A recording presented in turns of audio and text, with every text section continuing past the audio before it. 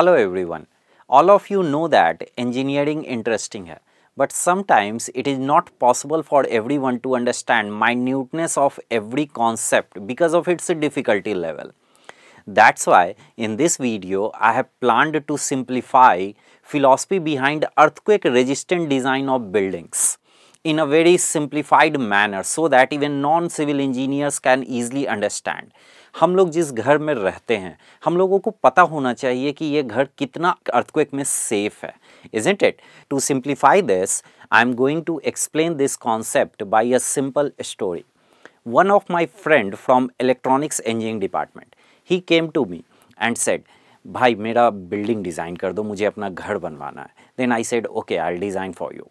Then he especially said, भाई earthquake resistant जरूर design करना है. बहुत लोग न्यूज़ में सुनते हैं कि अर्थक्वेक रेजिस्टेंट स्ट्रक्चर होना चाहिए, अर्थक्वेक रेजिस्टेंट स्ट्रक्चर होना चाहिए. Then he specially told me, भाई अर्थक्वेक रेजिस्टेंट जरूर डिज़ाइन करना. Then I said okay, I will design earthquake resistant. मैंने उसका बिल्डिंग अर्थक्वेक रेजिस्टेंट डिज़ाइन कर दिया, उसने उसे कंस्ट्रक्ट कराया और फाइनली उस घर में रहने के लिए शिफ्ट हो गया.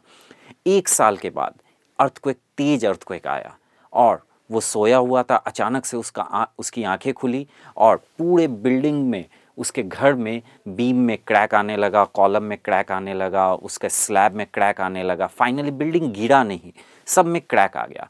अर्थक्वेक चला गया, क्योंकि अर्थक्वेक 1 या 2 मिनट के लिए ही आता है. सो अर्थक्वेक चला गया. जैसे ही अर्थक्वेक गया वो अपने बिल्डिंग से निकला और धीरे धीरे स्टेयर से नीचे आया और दौड़ता हुआ मेरे पास आया और कहा, भाई तुमने तो कहा था कि मैं तुम्हारे लिए अर्थक्वेक रेजिस्टेंट बिल्डिंग डिज़ाइन किया है, ये कैसा तुमने बिल्डिंग डिज़ाइन किया जो कि अर्थक्वेक में पूरा बिल्डिंग ही क्रैक हो गया.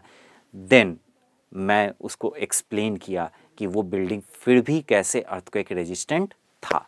So now I am coming to the concept behind the design of this building. Then I said, earthquake resistant structure design करने का ये मीनिंग नहीं होता है कि अर्थक्वेक आने पे स्ट्रक्चर में कुछ नहीं होगा. तो फिर अर्थक्वेक रेजिस्टेंट डिज़ाइन का मीनिंग क्या है, that you have to understand. So it's very simple. हम लोग स्ट्रक्चर को इतना स्ट्रॉन्ग बनाते हैं कि छोटा मोटा अर्थक्वेक आएगा, देन आपका स्ट्रक्चर शेक करेगा. आप सोए हुए हैं घर में तो आपकी नींद खुल जाएगी, आप दौड़ के बाहर चले जाएंगे, फिर घर में वापस आएंगे तो देखेंगे कि हो सकता है थोड़ा बहुत कहीं माइनर डैमेज हो या फिर कुछ भी डैमेज ना हो. क्लियर? बस शेक किया आपका बिल्डिंग या माइनर डैमेज हो, उसको आपने रिपेयर करा लिया और फिर आराम से आप उस घर में रहने लगे. There is no issue with that.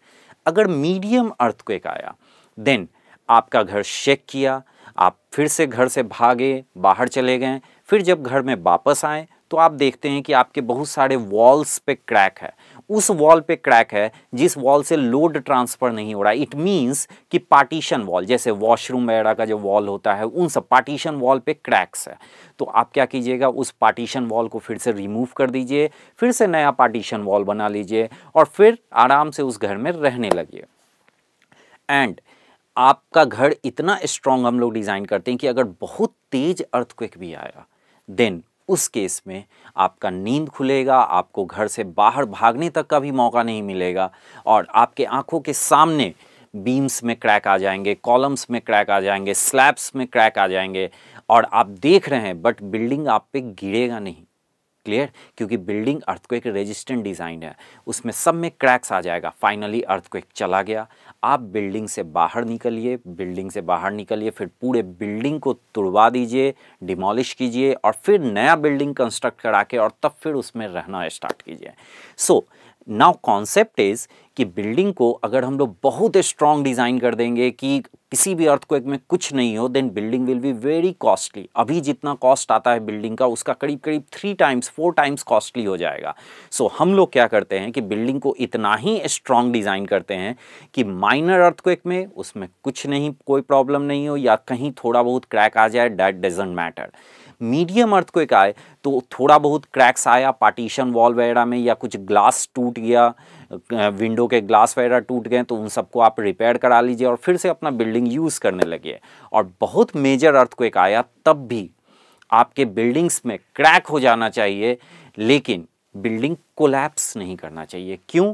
क्योंकि अगर बिल्डिंग कोलैप्स करता है देन लॉस ऑफ लाइफ हो जाएगा। बिल्डिंग में क्रैक आने से लॉस ऑफ स्ट्रक्चर होता है, लॉस ऑफ लाइफ नहीं होता है। सो हम लोगों का पूरा इंटेंशन होता है कि बिल्डिंग में क्रैक आ जाए बट आप बिल्डिंग कोलैप्स नहीं होना चाहिए। कोलैप्स इट मीन्स गिरना नहीं चाहिए। अगर बिल्डिंग गिरता है तो लोगों की लाइफ चली जाती है। सो ये कॉन्सेप्ट जब मैंने अपने फ्रेंड को समझाया तब उसे समझ में आया कि मैंने उसकी लाइफ को प्रोटेक्ट करने के लिए बिल्डिंग बनाई थी, ना कि बिल्डिंग को प्रोटेक्ट करने के लिए बिल्डिंग बनाई थी। So that is the concept behind. सो हम लोगों का पूरा इंटेंशन होता है कि हम लोगों को स्ट्रक्चर इतना स्ट्रांग बनाना है कि वो तेज से तेज अर्थक्वेक में भी उसमें क्रैक आ जाए बट वो केवल गिरना नहीं चाहिए। So this is the concept behind earthquake resistant design of structure. सो आप लोग जरूर अपने बिल्डिंग्स को अर्थक्वेक रेजिस्टेंट डिज़ाइन करवाइए so that you will feel much safe in your house.